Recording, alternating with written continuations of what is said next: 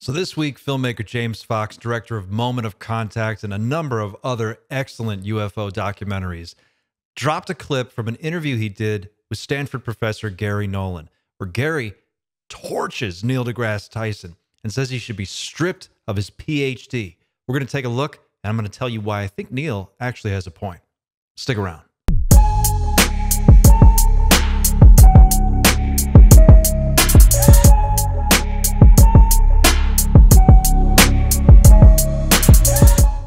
So James Fox is a filmmaker who made a number of excellent documentaries on the UFO UAP topic. And the most recent one that he put out was called Moment of Contact, about the Varginha, Brazil case. And if you haven't seen that documentary, you should absolutely watch it because it is outstanding. And I really like James's work, and I think that he's an excellent filmmaker. So he does a great job of exploring this. If you haven't seen it, I'm going to show you the trailer just so you can get a kind of some atmospherics on who James Fox is and what his work looks like. So let's take a quick look. This is the trailer for Moment of Contact, and that was released in 2022.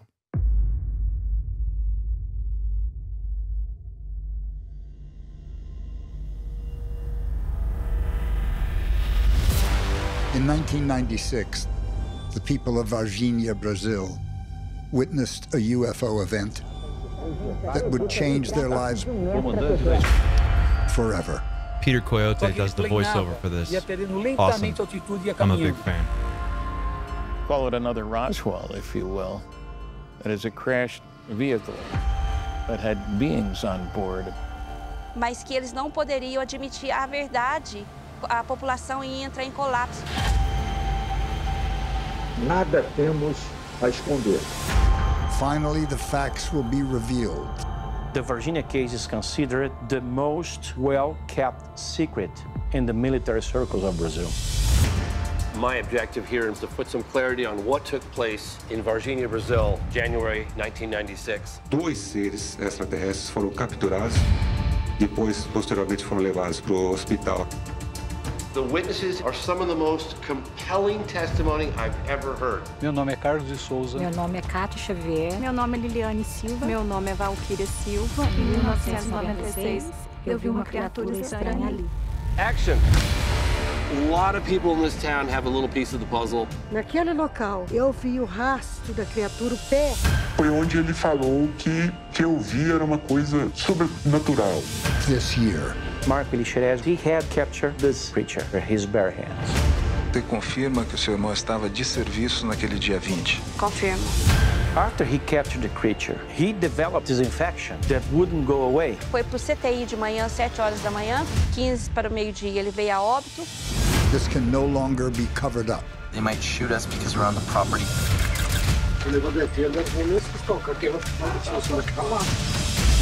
This can't be denied. Bateram na porta e aí eles falaram para mim. Ficar quieto. Se qualquer iria sofrer uma punição muito severa. This was proof. We pull this off. It'll be the most compelling testimony revealed. Of contact. Aqui, ó. Foi aqui. This is a level of confirmation that only a handful of people on this planet have.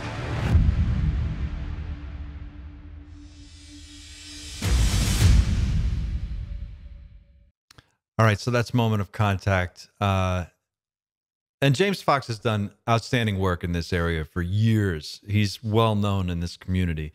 So if you're not familiar with his work, definitely check it out. But he just put out a clip from an interview he did with Stanford Professor Garry Nolan, and it's brutal. I don't know the context of this clip and the larger project, but we're going to take just a look at it, and I'm going to let you guys just see what this is, because it's harsh.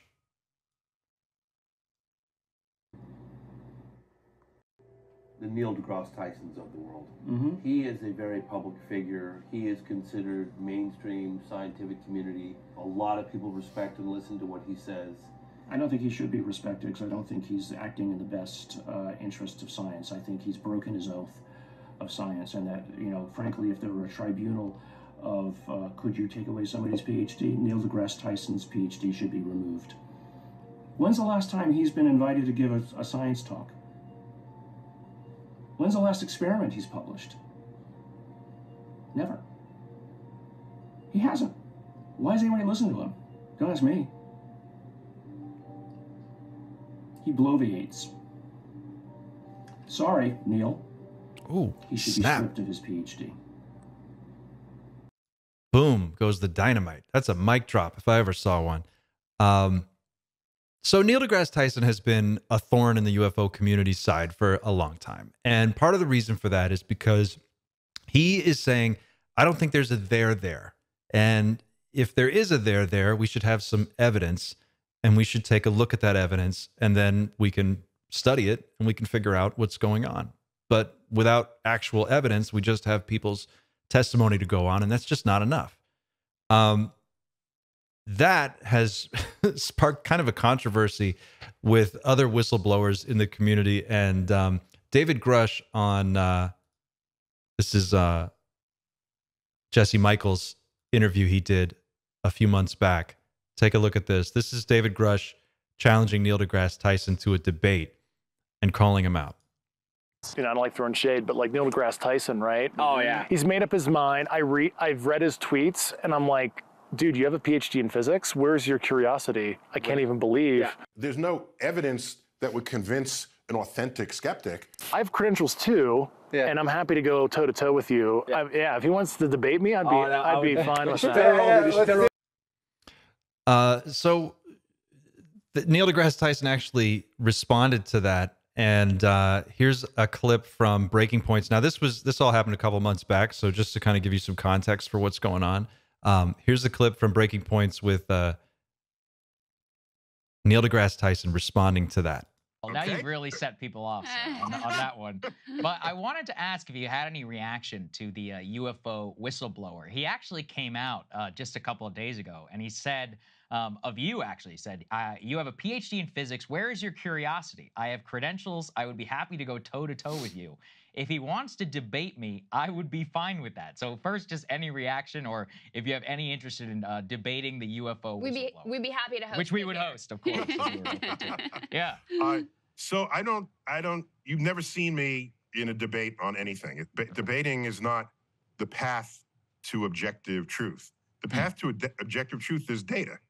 All right. So when two scientists get into a quote debate, there's an implicit contract between the two. Either I'm right and you're wrong, either you're right and I'm wrong, or we're both wrong. In a rare case, we can both be right, but it's very rare, and it's another, like we can be blind and touching an elephant. And well, elephants are these hard, ivory things. And you say, no, elephants are these stringy things, and you're touching the tail on. We're both right, all right? Because we're talking about the same object. But in most cases, that's not the case. All right. So what happens when the two scientists, they'll have the conversation, and at some point they'll say, okay, we can't agree. We need more data to resolve this. Now let's go have a beer. So it makes no point to debate someone who's talking about classified information that nobody else can see. That's not, so what needs to happen is it needs to release the information. Yes. We did that in the Apollo era. We got moon rocks, brought it back, shared the rocks with the world so everybody can investigate it and evaluate it. So if you have a result, the way science arrives at objective truth is not by debate, which politicians like doing. And by the way, I've never seen a debate ever where one person says, you convinced me, I agree, let's go. That has never happened. Happens on this show sometimes. Yeah, happens sometimes here. We try to do a little bit of that here. So my quick point is that all he has to do is release it for independent analysis. And in science, an objective truth is established by multiple verifications of a claim. And eyewitness testimony, sworn testimony, is irrelevant to science. We don't care what you saw or what you say you saw. We care a little bit. We'll make a note of it. But in the end, if I want to declare that what you said you saw, what you did see, is objectively true, other people have to verify it. Yes. Here's the thing. I actually don't disagree with Neil on this. I think he's actually right. And I think he's got a point. I think people got so caught up in the flame war between Neil deGrasse Tyson and David Grush and going back and forth with the UFO community. Neil deGrasse Tyson is not wrong. He is not a dumb man. He is obviously an intelligent person. He's director of the Hayden Planetarium. He's the host of Cosmos. Like he clearly knows what he's talking about, but he's also a science entertainer. Okay? He's an entertainer, and it's his job to be out front in public as much as possible so that he can sell books, sell speaking gigs, make appearances, and just generally be out there, right? Like that's a job of an entertainer, is to be seen. So he's weighing in on this debate, on this process that's unfolding right now, and all he's saying, and I've gone back and looked at clips that he's done from months ago and from as far back as 2-3 years ago. He's been very consistent across the entire spectrum the whole time. And he's just said, show me something. And to be fair, isn't that what we're all saying too? I mean, aren't we all saying the same thing? I think the UFO community can be kind of like evenly divided into two camps. There's a camp of believers.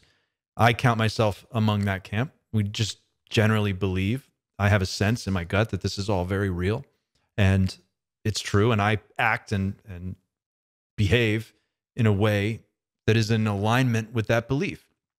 Others, like Neil, are simply saying, I'm open to this idea. I would love for aliens to be real, but I need to see something before I'm going to change my entire worldview.